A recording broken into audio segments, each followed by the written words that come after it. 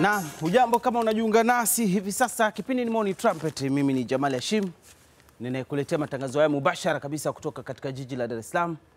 Pakiwa na mvua, hali ya mvua fulani hivi ambayo asubuhi hii imeanza. Mvua imekuwa kubwa kidogo. Naamini kabisa wenzetu wanaotoka mbali wategemea kukutana na hali hiyo ya mvua. Na hasa wale wanaotoka katika maeneo ya pembezoni mwa mji basi watategemea kuwa na hali hiyo ipo katika maeneo mengi. Kwa hivi sasa ni wasaa wa mada na tutazungumzia saikolojia ya biashara na stadi za maisha.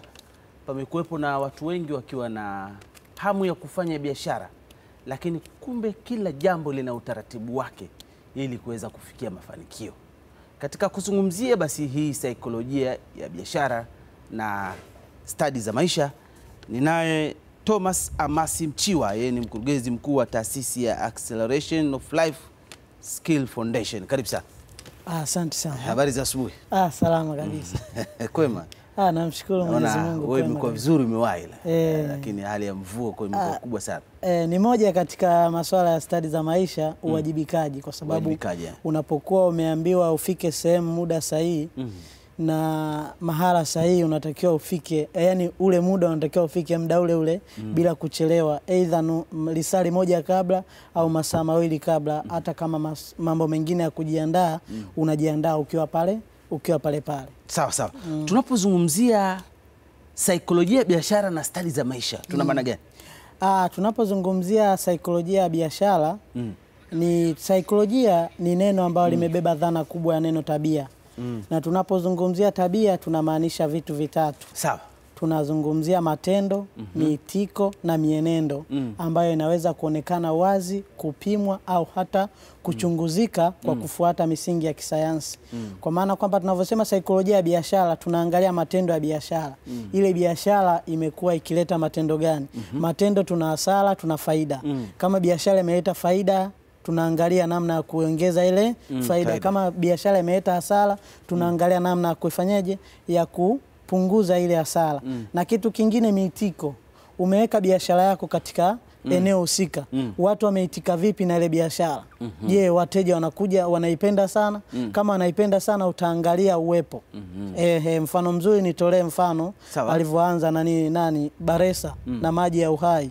Akaona kwamba uhitaji umekuwa mkubwa wa maji ya uhai, kwa hiyo akaamua kwamba aongeze muitikio wake, watu wakawa wameyapenda zaidi, kwa hiyo akaongeza uzalishaji. Leo hii anasambaza Tanzania nzima na nje ya nchi. Na kitu kingine, mienendo. Biashara imekuwa na mienendo ya tofauti tofauti. Kuna baadhi ya maeneo unakuta muitikio umekuwa tofauti, yani mienendo inakuwa ni tofauti. Kwa hiyo ndio kitu kama hicho.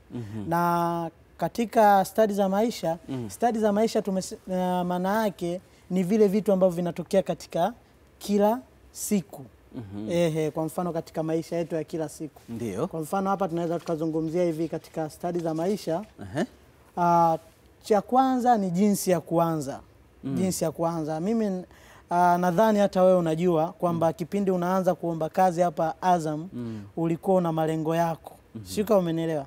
Ya pili, uwajibikaji.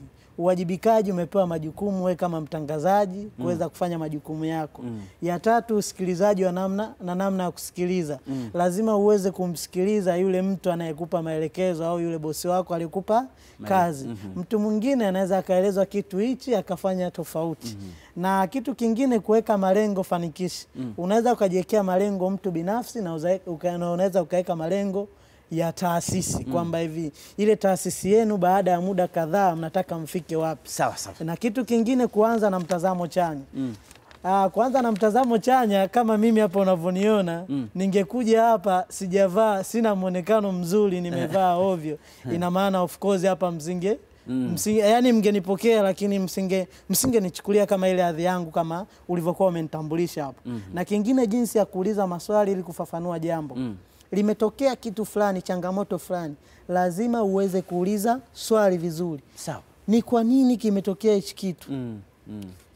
Ni kwa vipi tutaweza kuitatua hii changamoto?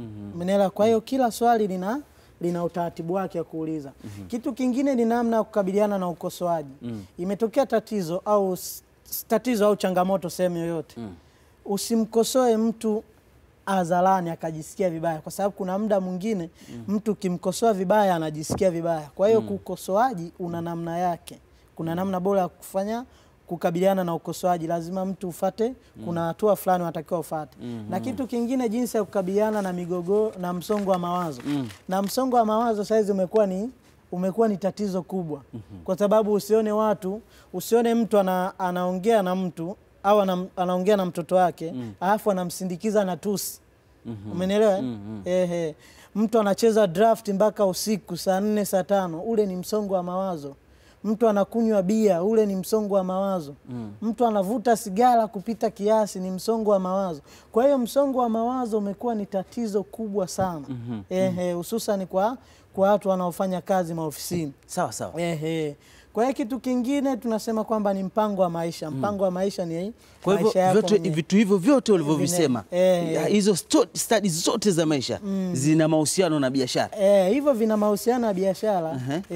Vina mahusiano kabisa. Kwa mfano kukabiliana na migogoro, imetokea mgogoro katika biashara, umeelewa? Labda wateja wako wanaweza au wale watoa huduma, kwa sababu kwenye biashara tuna watu hawa wawili. Tuna wateja wa aina mbili, tuna mteja wa nje na mteja wa ndani. Tunapomzungumzia mteja wa ndani ni yule mtoa huduma. Tunapomzungumzia mteja wa nje ni yule mtu anayekuja kununua. Kwa maana kwamba yule mteja wa nje anategemea apate huduma nzuri na bei nzuri. Ila mteja wa ndani anatakiwa apate mahitaji mazuri, mshahara mzuri na uhakika mzuri wa kazi yake anayofanya.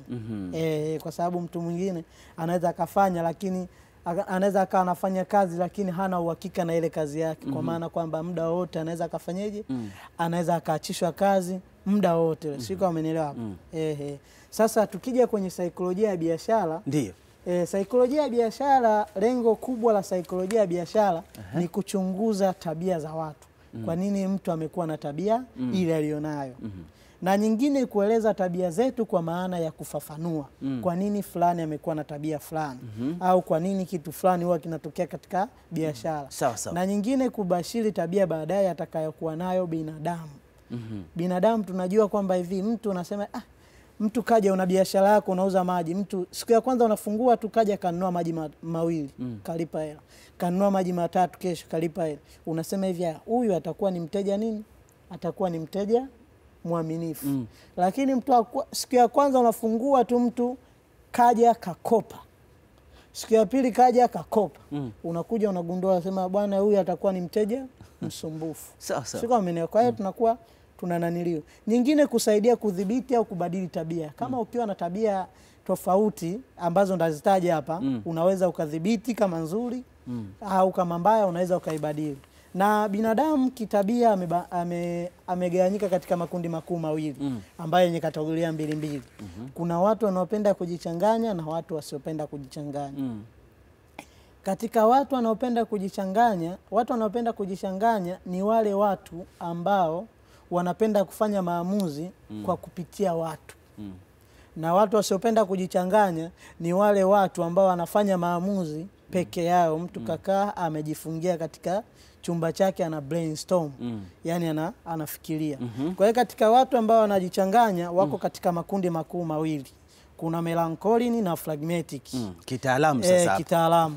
Hayo makundi hayo yako kwa hivyo kwa jina la Kiswahili ya Kiingereza, lakini nitayaelezea kwa lugha ya Kiswahili. Katika watu wasiopenda kujichanganya, kuna kundi linaitwa phlegmatic na lingine linaitwa sanguine. Sasa yote yana mahusiano gani na ile saikolojia biashara? Haya yana maana kwamba kila kundi lina sifa zake, ambazo ziko sifa nzuri na ziko sifa mbaya. Jamii yetu pamoja na yote unaeleza, jamii nyingi, watu wetu wengi wao wanajua ni kuuza na kununua. Ndio. Kumtajia makundi hayo sijui manini, kwake hiyo hai make sense watu wengine. Kwa hiyo wanachofikiria wao ni mtu kuuza na kununua. Kutoa fedha kutokana na bidhaa ambayo wanakuuzia na kwa kiwango ambacho amekeka yeye. Kwa hivyo unataka kusema wanakwama kwa sababu hawaelewi makundi? Yani hivi ninachokisema kwamba haya makundi nadhani nikielezea vizuri sifa zake hapa au tabia zake chache utakuja kunielewa kwamba mtu anafeli wapi. Kuna baadhi ya watu huwa wamekaa wakijikataa kwamba bwana tuanzishe biashara fulani.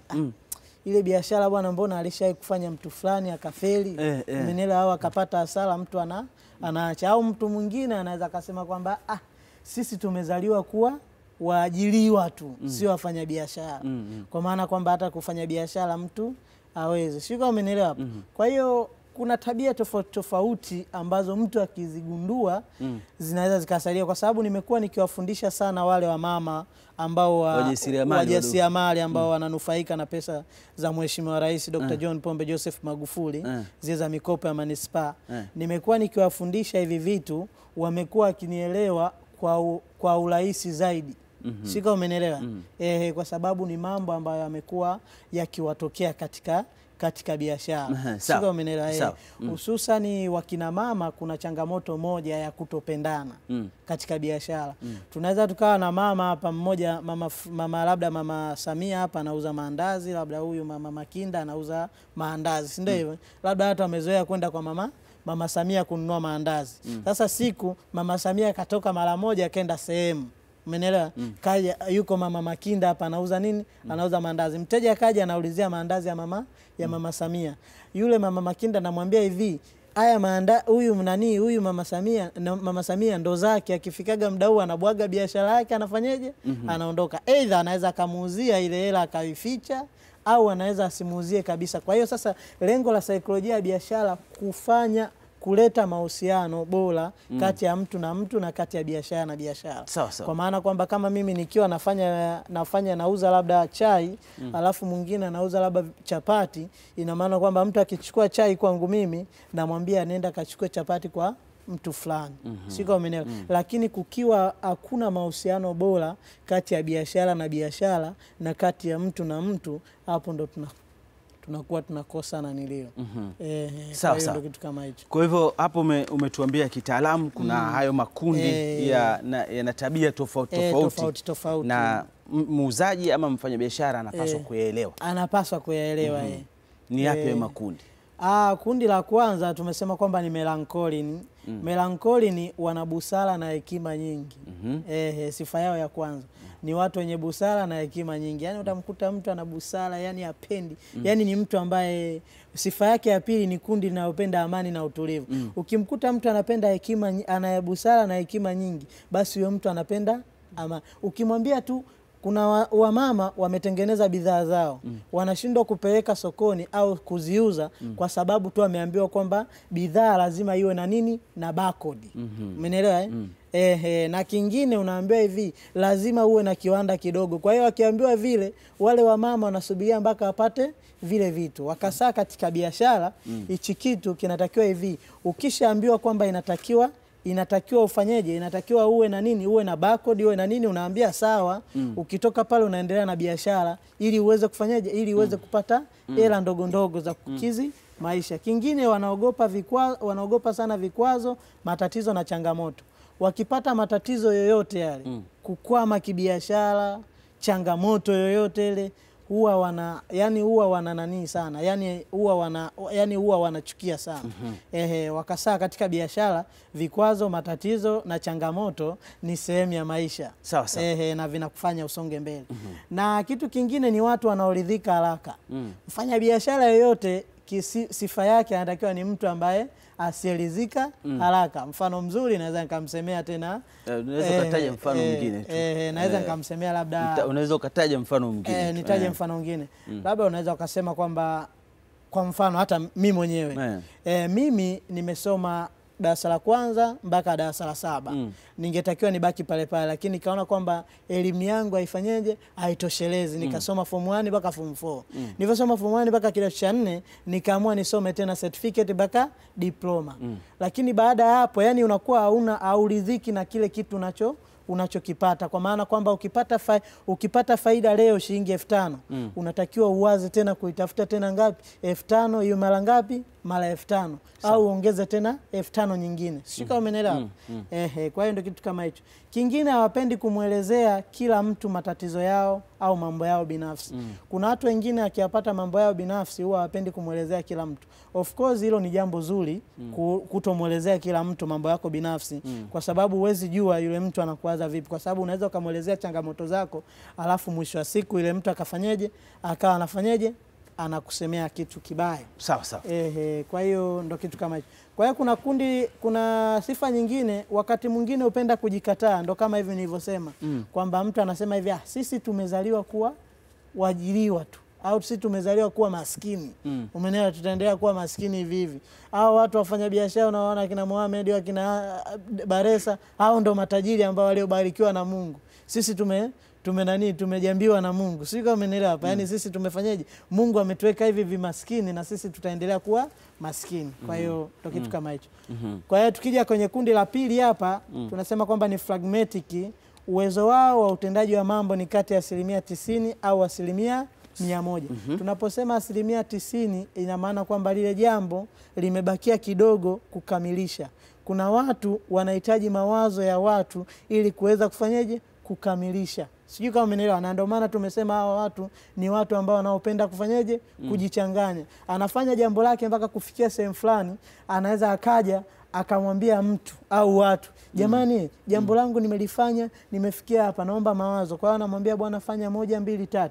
Hao ndio watu wanaopenda kujichanganya, baadaye anafanyia kazi. Kingine hawapendi kukubali au kusifia mafanikio ya wenzao. Au wanakuaga ni wapinzani wa moja kwa moja. Tunasema kwamba katika biashara unatakiwa uwe unapenda kukubali na kusifia mafanikio ya mwenzako, kwa sababu mwenzako unapomsifia na wewe pia unajipatia ile naniliu ya kuweza kufanyaje, kupewa moyo na kusifia. Sawa sawa. Kundi sifa nyingine tunasema kwamba wanapenda sana kupuuza mambo ikiwa hawayaelewi ama kuyaona kwa macho yao. Kwa mfano mtu ukimwambia bwana serikali imetoa mikopo kwa wajasiriamali, vijana, wanawake na watu wenye ulemavu. Kwa hiyo nenda kachukua ile mikopo, anakuambia hizo siasa. Umeelewa? Hizo siasa. Mwisho wa siku mwenzako anaenda anachukua ule mkopo, unamnufaisha. Mwisho wa siku ndio hayo mambo mengine yanaendelea. Bado tunaendelea kujifunza hizo tabia za namna saikolojia ya biashara na sawa. Kwa hiyo kuna nyingine tunasema kwamba ni wagunduzi wa mambo makubwa kisayansi. Wagunduzi wa mambo makubwa kisayansi, kwa maana kwamba hizi unazoziona mashine hizi incubator, hizi incubator za kutotoleshea mayai ya vifaranga, ina maana kwamba zimetokana na hawa watu wa melancholy, kwa maana kwamba wana wagunduzi wa mambo makubwa kisayansi. Sio kama umeelewa. Hata hizi biashara za mtandao, sio kufanya masoko kwa mtandao. Sio kama umeelewa. Kwa hiyo ndio vitu kama hivyo. Kwa hiyo naona ziko nyingi. Una peji kama zopungua 6 sasa.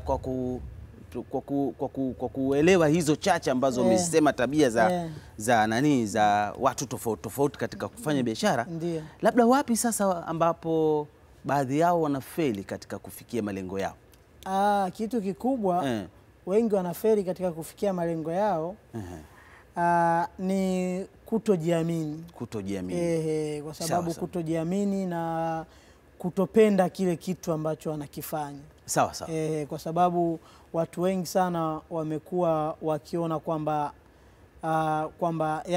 yani mtu anafanya kitu, labda anauza kitu fulani, sio kama umeelewa, kile kitu anakuwa hana upendo nacho, yani anakifanya tu ili mradi maisha anafanya, biashara basi tu anafanya ili yani anafanya tu, anakuambia bwana mimi nafanya tu kusukuma ili apate kitoweo cha siku.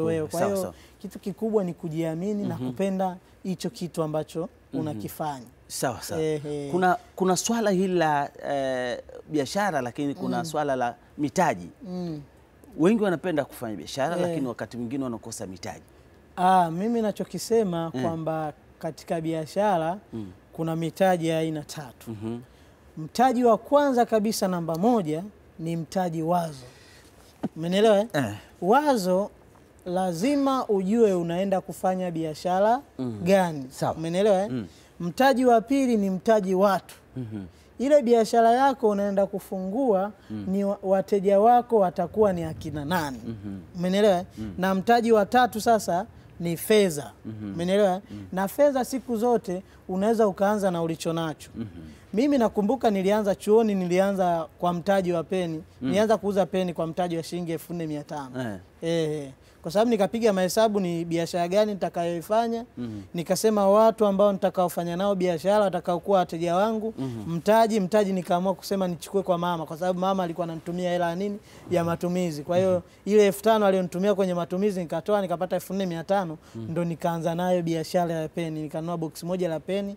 Mwisho wa siku nikawa nauza peni, penseli, viftio, rula na karatasi. Kwa nilivyo kuelewa mtaalamu wa masuala haya ya saikolojia, biashara na stadi za maisha, ni kwamba lazima uwe na misingi, yani ujiwekee misingi yako ili kufikia malengo.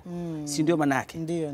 Kwamba kama mtaji, kama shughuli yote unataka kuanza, unataka mtaji, kwamba wewe ujiwekee msingi wako kwamba misingi yangu ya maisha ni hii, nataka kufika hapa. Ndio. Na usitetereke kupitia mpaka ufikie malengo yako. Si ndio maana yake? Si ndio maana yake? Ndio. Sawa.